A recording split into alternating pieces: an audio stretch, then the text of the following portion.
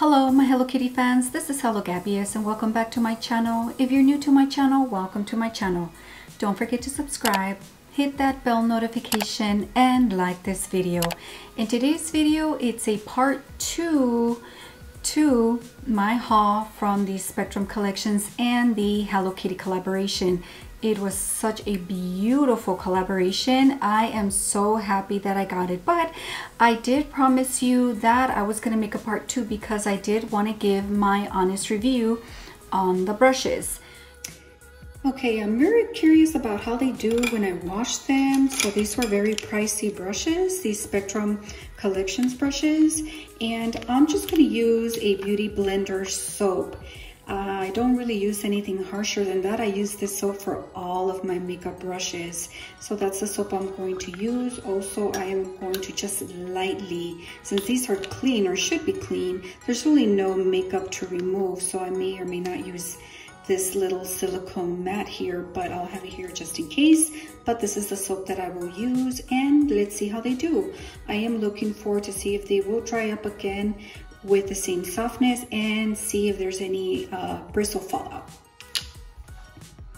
Just gonna use a little bit of warm water.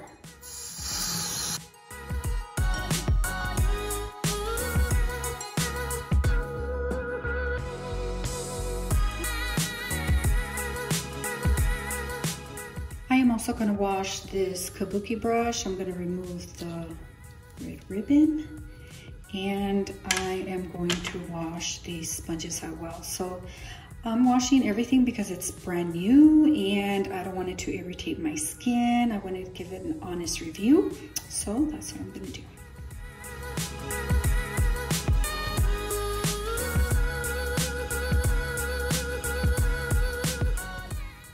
I also washed 2 of the pink sponges just to get all of the impurities from shipping and manufacturing and whatnot. Now I'm gonna wash the strawberry one. So this is how big the pink one got, and I'm hoping that the little greenery from the strawberry does not fall off. So let's see how it does.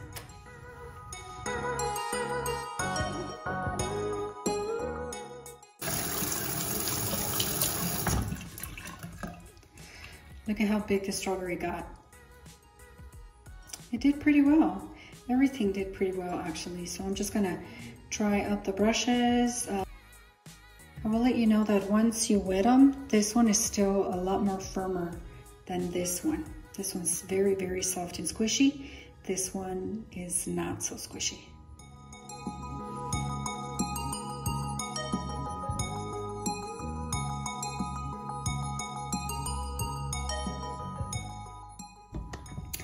Okay, so I'm gonna let my brushes air dry. I'm not gonna leave them like this. I will have them upside down, but these are done. So I did clean them, and I am pretty rough with my brushes. I'm rough with all of my brushes, and the brushes that I have now, like I said, are like It Cosmetics and Sephora, and they have really done well throughout the years. So I have no complaints about those brushes, and so I want to be equally the same with these brushes. So for what these brushes cost, they better do well. Now, as far as what I observed while I was washing them, like I said, I'm pretty rough with cleaning my brushes to ensure that they get pretty clean, and I know that these were not dirty because they were brand new. I did not observe any bristle fallout at all. No bristle fallout, which is great right there. And I'm gonna wait for them to dry to see if they still maintain their softness. Right now they do feel a little soft still, but I'm happy that there was no bristle fallout. I was afraid that that was going to happen and that was gonna be a total no for me. But luckily they held up for my vigorous washing. The sponges, this one is a lot firmer than this one. This one is so soft. And of course this one, but the strawberry is a lot firmer. I'm not sure how that'll do during application. I might just use the lighter pink ones. Other than that, I'm gonna let them air dry. I'm gonna have them upside down, and I'm going to be using them, and I hope that I will be a fan of Spectrum brushes from this point on.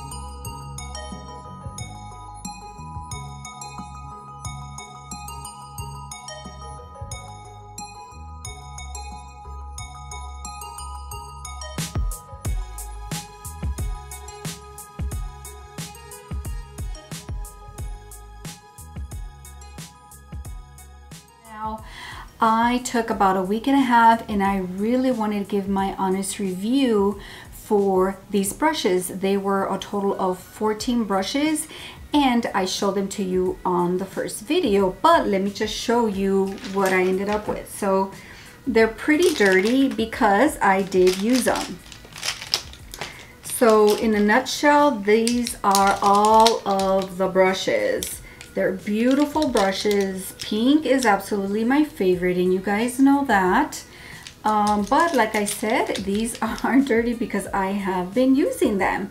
So what do I think of these brushes and do I recommend it for you to buy? So let's go ahead and first look back as to exactly what did I get. So according to the packing slip from Spectrum, I got a 10-piece fluffy pancake brush set, a 4-piece face sponge set, a sugar cube kabuki brush, a strawberry sponge set, and a milk carton bag.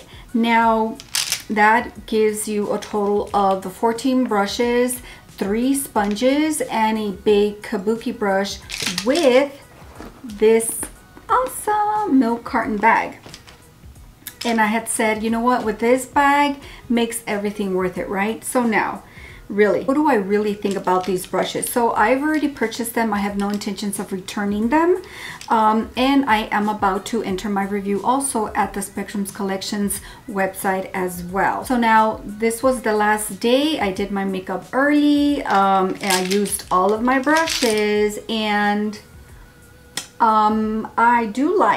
I like the application. I like the application to all of the brushes. Now, I will say that I still think though that these are like super synthetic. All of the brushes that I own are synthetic, but these for whatever reason just seem like more plasticky, more synthetic, the feel. So when I applied my foundation, they are soft, but I still felt like I was still brushing my face, like if I was just buffering my face. That's just how it felt to me because I'm already used to the IT Cosmetic brushes. I'm used to the Sephora Professional Collection brushes, and that's pretty much what I stick with. I do have some Morphe brushes.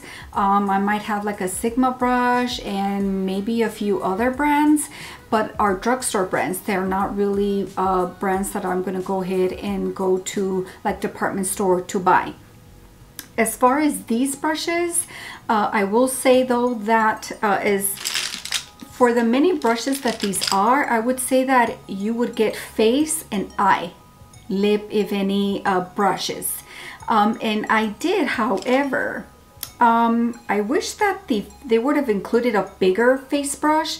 So this is the foundation brush, but still I would have preferred it to be a little bit bigger. I felt that it was a little too small and I just needed to work really fast so that foundation wouldn't dry up. I do use liquid foundation. I did not apply any powder foundations with any of these brushes for the week and a half that I tried these brushes. So I did use liquid foundation and I just felt that I needed to work really fast to kind of blend in, and because it was so small, I felt that maybe I was going to be having some spots that I might have missed. So I tried to go over again to be able to blend the foundation with the foundation brush. As far as the blush brush, again, it was, I think, too stiff for me. And the thing is that if I didn't use this one, okay, well, maybe I can use this one, but they feel the same. There is no difference other than this one has more bristles than this one, for example, or this one has about the same amount of bristles as this one, but this is the angled brush, but they still felt the same. It felt like, well, if I'm going to use this one, it kind of feels the same as if I use this one. Instead of maybe including a little bit more bristles, making it a little bit more fuller. Again, it could just be that I am just set on the brushes that I use. But as for example, for a blush brush, I felt that this was a little too stiff. Perhaps it could have been a little longer and a little fuller to really coat the blush, at least how I like my application. So that is my input on that. Now, as far as the eye brushes, I felt that this was like, whoa, like way too big. So I want to go back and just give you the numbers of the brushes that I was referring to. Foundation brush, the 802, I thought was a little too small for it to be like a foundation brush. The blush brush that I was using was the C07. I thought it could have been a little bit longer bristles, a little bit more fuller. M05, which is the one I used for contour. So I only used it here, you know, blended in my face, you know, chinned my, outlined my chin. This was actually perfect. It was the right size, the right length of bristles, and it really did blend my bronzer for that. So I really like that as far as trying to contour my face. So this was a win-win for me. I didn't really use D04, which is like a stripling brush. I really didn't use, and maybe I could have used this one as a blush brush, but I was gravitating more towards the one that has more bristles, so I really didn't use this one. Moving to the eye, I felt that brush B05 was like, whoa, like this is huge. This could be definitely like a concealer brush, but what I did was I used it for an all over eyeshadow brush. So as soon as I do my eyeshadow primer, I then go with just a basic white eyeshadow, and I use this one for all over to kind of mattify the primer. I will say that the brush that I disliked was the A18, and this is the one for your concealer. This is so harsh, so stiff. This one you really do prick yourself. I couldn't use this one. I tried even to put the primer for my eyeshadow on my eyelids, and it is just too stiff. I don't know. I know that concealer brushes are normally like this, but this one, for whatever reason, I just couldn't. I felt that it should have been a little bit more softer, even though these are supposed to be firm. But it was just not comfortable to use, so I didn't use this one after the first application. As far as all of the others, you do get a wide variety of the eyeshadow brushes, and they're great. They really are great, and they applied great, I thought. For the makeup that I'm using right now, again, I used all of these brushes, and they work wonderful. Absolutely love the A17, and this brush was perfect for under the eyeliner. Also for above eye. So for example, on my makeup look today, I did not use liquid eyeliner. I used a black eyeshadow. I mixed it in a little bit with face primer, and it made it a little bit liquidy, and then that's what I applied, and this went on smoothly with this brush. So this is obviously a win-win for me. The one that I really liked as well was the A09, and it has that tilt, and this was also perfect for under the eye. I really like this one too. All the others were great for eyeshadow. Again, I did feel the difference between the brushes that I'm already used to, the brand names, to these brushes. This brush, the A33, this is the fan brush, and of course this is the one that I used for highlighting, and it went on smoothly as well. I really like that it was a little bit stiff, not too loose, so it was just right for me to apply, you know, my highlighter. So I always do above the cheeks, a little bit on my nose, and then Cupid's bow here above my lips. And I really like this brush here. Last brush was this Kabuki brush. So I used this one as an all over powder face brush. And so after I'm done with my makeup, I used this brush to just blend everything in. And boom, that is what I used, and it was perfect for that. It is not too loose, not too stiff, just right amount of bristles, and it's just so cute. So it was perfect. So there were just a little bit of brushes that I did not like versus the ones that I really did like. Overall impressions, they're beautiful brushes. They're pink, which is what I like. The hardware here is rose gold. bristles are pink. I mean, you just cannot go wrong. They have Hello Kitty on them. You see the little Hello Kitty bows on them as well. They're very different sizes. I wish that there would have been a better foundation brush for sure, a better blush brush, but as far as the eye brushes, they were right on. And of course the all over face brush, the kabuki brush, was awesome.